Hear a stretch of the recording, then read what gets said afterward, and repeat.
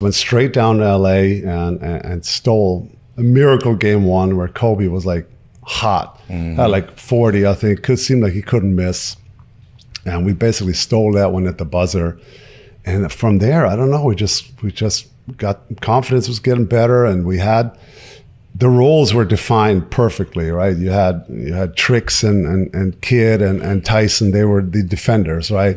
On offense, we knew Jet and I and JJ, we were going to wheel and deal and do our thing. And obviously we had some shooters, but I felt like our roles were perfectly defined, and we had a great bench that we can change the tempo a little bit. So yeah, I don't know. It was just a magical time. We had Pager that we signed somewhere in February, made some huge shots in the Lakers and OKC series. And so everything that we did that year kind of panned out, and it was fortunate.